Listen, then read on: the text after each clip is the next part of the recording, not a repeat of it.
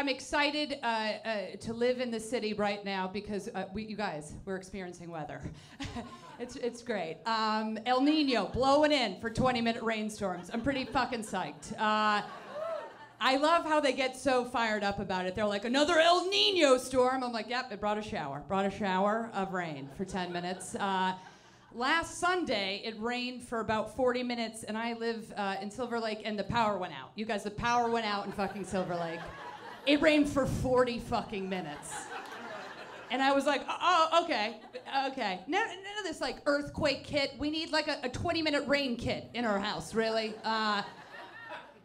El Nino, blowing in 40 minutes of rain. We lost power. I had a show that night at Flappers in Burbank, because things were going well, and I was just killing it in Burbank, Chernobyl adjacent, and I was going up the 5 North ramp. You guys, it was closed. They shut the ramp down. There was a puddle. There was a puddle on the ramp.